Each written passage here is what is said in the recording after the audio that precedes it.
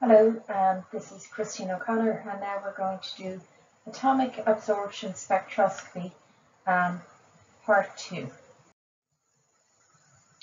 So this section I just want to look at the interferences that occur when using an AAS, and there's different types of interferences.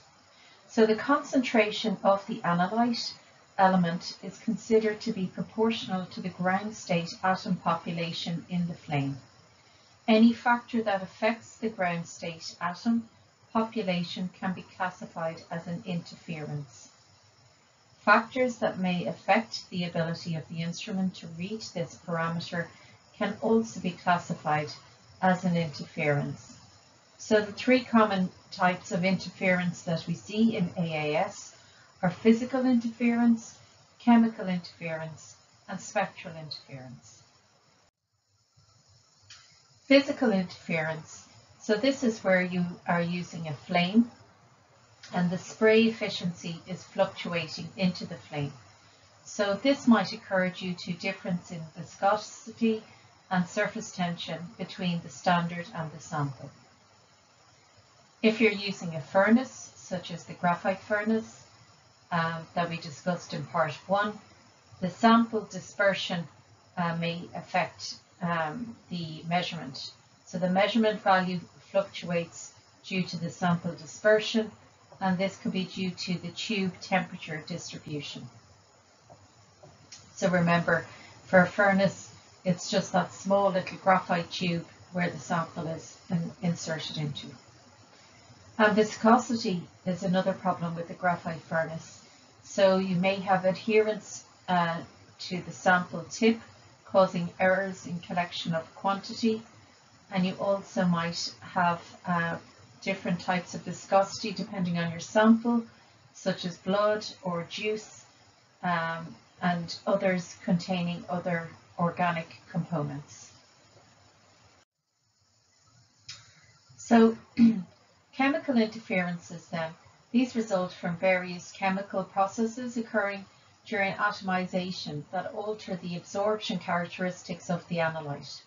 So the formation of compounds of low volatility reduces the rate at which the analyte is atomized and causes low results. Dissociation equilibria, for example, the line intensity of the sodium is increased by the presence of HCl, which is the hydrochloric acid. Generation of low boiling point compounds by coexisting matrices. So again, examples are the influence of chloride ions relative to cadmium in furnace analysis. So what happens is you get a generation of cadmium chloride. Other chemical interferences are the generation of non-separable compounds by coexisting matrices. So examples of those are phosphates, sulfates, silicates, which are relative to calcium and magnesium in flame analysis. So again, you can get chemical interferences where the metal that you're analyzing, such as calcium, can form calcium phosphate during the analysis. Formation of compounds of low volatility reduces the rate in the presence of high concentrations of sulfate or phosphate. Aluminium causes low results in the determination of magnesium due to the formation of a heat-stable aluminium-magnesium compound. And we were talking about this formation of stable and non-stable compounds in our previous AAS lecture. Okay, so the solution then to resolving these chemical interferences, the first one is higher flame temperatures. So that is one solution to this problem. So use a higher flame temperature than you were previously using. Adding releasing agents. So this is more commonly used. So a releasing agent is a cation that reacts preferentially with an anion to release the analyte.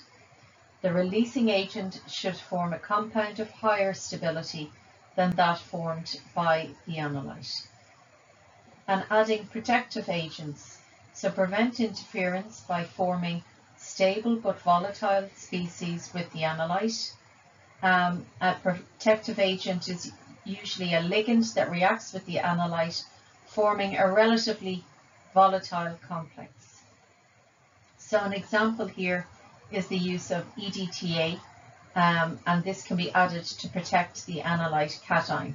So again, if you're using calcium analysis, you can use EDTA as a protecting agent. Spectral interferences then, so the presence of combustion compounds or products, and they often exhibit a broadband absorption and can form particulate products that scatter radiation. The samples containing metal oxide particles such as sodium oxide, magnesium oxide, calcium oxide, lithium oxide, and silver oxide can also cause scattering of the incident beam. So a solution to spectral interferences is we have to correct these effects by making absorbance measurements of a blank solution to set our baseline. Also, when we're looking at spectral interferences, these can occur when the absorption or emission of an interfering species overlaps with the analyte absorption or emission. So again, you need to know what metals are going to absorb at the same wavelengths. So here we see aluminium is at 308 nanometers, and we have vanadium also at 308 nanometers. So if you thought both of those were in the same sample, you should avoid analyzing them together. The same with cadmium and arsenic, okay? And these would be in a lot of environmental samples in very trace amounts. So again, you just need to be aware of that. An easy way to get around this problem is just to choose a different wavelength that you can measure those metals at. And why are we using AAS? Well, we're looking for this sensitivity where we can really do trace analysis and trace metal analysis. So atomic spectroscopy is a very sensitive technique for most elements. The concentrations are at parts per million level, and this may be routinely determined using flame atomization.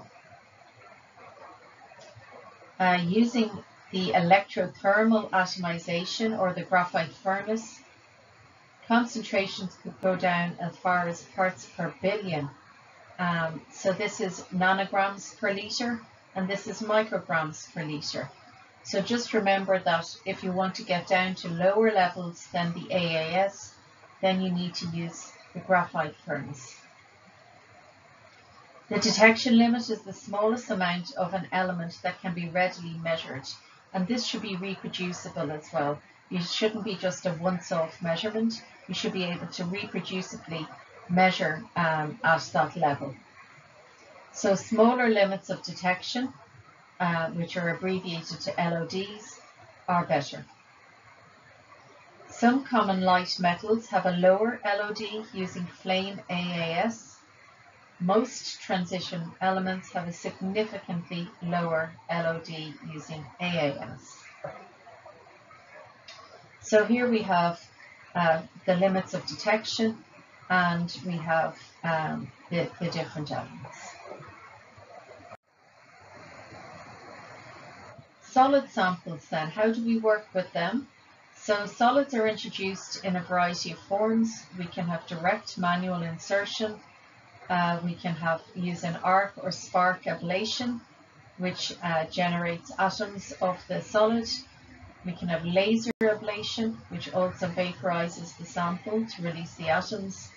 Or we can have sputtering, where you get neutral sample atoms are ejected when ions strike the solid surface under a high potential.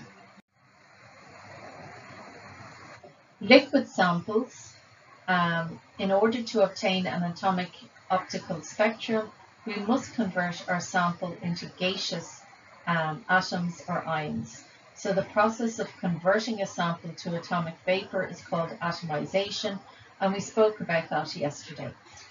The heat will break all the bonds given an atomic gas, and in atomic spectrum methods, solutions are introduced into the atomizer by means of a nebulizer.